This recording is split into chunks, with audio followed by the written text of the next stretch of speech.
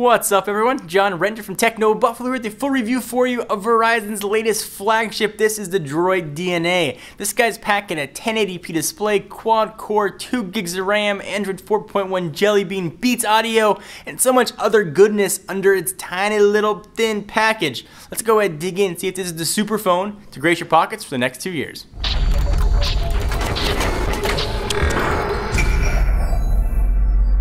As far as Android phones go, the Droid DNA's got it all. Good looks and specs to match. It's packed with the same killer 8-megapixel camera we saw on the HTC One X, the latest quad-core Snapdragon S4 Pro processor from Qualcomm, a wide-angle front-facing camera we saw on the HTC 8X, Beats audio, 2 gigs of RAM, and so much more.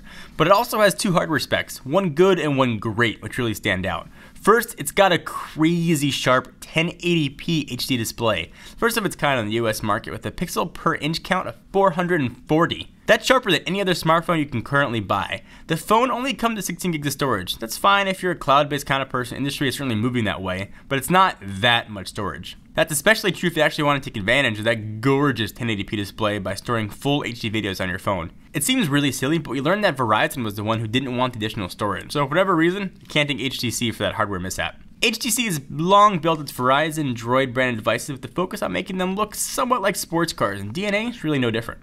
It has a red racing stripe, mesh running down both sides. Don't let that mislead you. Those are speaker grills for getting your jams on. There's also a red ring around the 8-megapixel camera, a red power button at the top of the phone, and a brushed aluminum volume buttons on the right side. There's also a 3.5mm headphone jack on top, making a small mini SIM port. The micro USB charging port is on the bottom, and the phone has a super annoying hatch protecting it. The device itself is built out of polycarbonate plastic and has a unibody design, which means it feels absolutely solid. Alright, so back to that 1080p display for a second. It is stellar. Text is noticeably much crisper than what I've seen on any other smartphone, especially when reading websites or books. It's also really bright, easy to read under direct sunlight, since it utilizes LCD3 technology instead of Super AMOLED. Viewing angles totally rock, too. You can see the screen from nearly every angle with total ease. Lastly, there's a small looking grill on the back of the phone that's super hard to notice without looking for it. This is actually an LED indicator, although it's basically completely useless. I'm not sure why it was put on the back of the phone instead of on the front.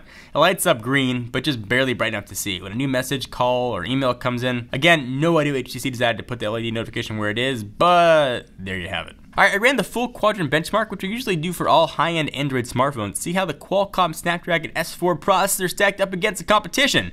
The Droid DNA received an overall score of, drumroll please, 7,461, which blew the HTC One X totally out of the water, bested the Asus Transformer Prime TF201 and several other devices. Keep in mind though that the quad-core processor has to be able to render every single pixel on display, which really puts a toll on how well it stacks up against other quad-core phones. Basically, it looks like you're future-proofing yourself with the Droid DNA when it comes to more power-intensive apps and games that are no doubt going to launch in the coming year. Finally, before I forget, Droid DNA is a global smartphone and ships unlocked. That means you can actually pop in an AT&T SIM card and use HSPA in the United States, or even T-Mobile's Edge network. You probably won't want to, especially if you buy it on contract, but that's to know the device is totally unlocked out of the box. Alright, so let's go ahead and jump over to software. Stop worrying about the upgrade from ice cream sandwich to Jelly Bean. Droid DNA runs Android 4.1 right out of the box, which means you get buttery smooth performance, amazing Google Now support, and the option to use your voice for Google's pretty awesome Google search engine. HTC also slathered its own HTC Sense 4 Plus user interface, which has a few design tweaks over Sense 4.0 skin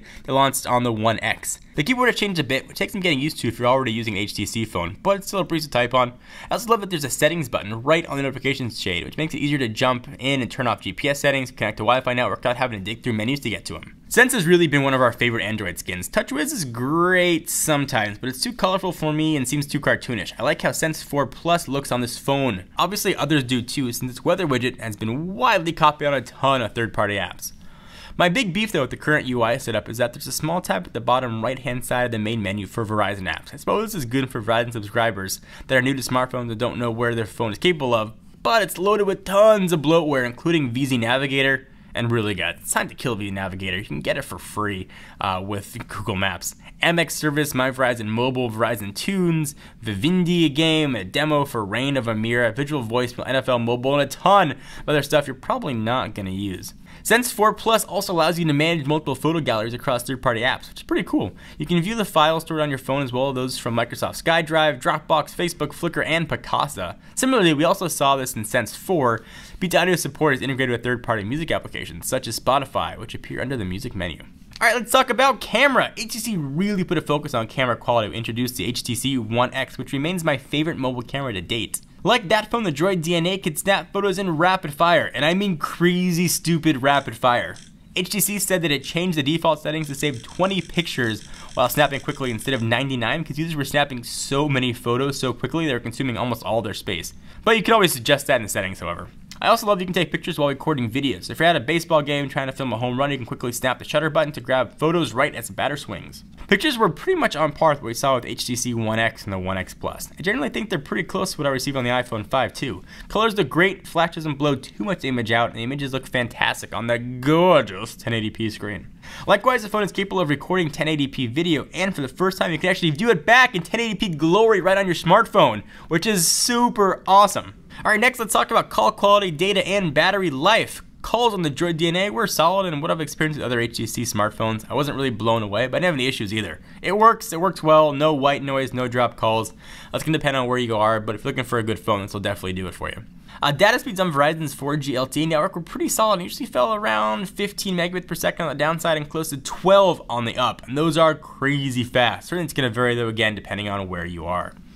Droid DNA features a 2020 mAh battery, which was able to get me to the end of the day with about 25-30% charge, which is pretty okay in my book, because I usually charge at the end of the day anyway. Again, it's pretty surprising considering the size of the screen and the amount of power that's under the hood. So what's the final verdict on the Droid DNA? It only got docked 1 point for lack of storage. Again, we can't ding HTC for that. That was on Verizon's end as they dictated the storage size. This phone is almost near perfect. With its killer specs, 1080p screen, you can finally view back the content as you filmed it. And this is expressed to me that it's kind of like watching Blu-ray on a laptop. Yeah, it looks great, but it still is a tiny screen. But at least you've got the option to view it on there. If you want to watch your video on here, you can. It's going to be in 1080p, or you can just pop it on a TV or any other format that you want to use it. It's a really solid phone I can definitely recommend, and it gets a very solid 9 on the TechnoBuffalo score. If you want to get more tech news, check us out at technobuffalo.com for the latest and greatest.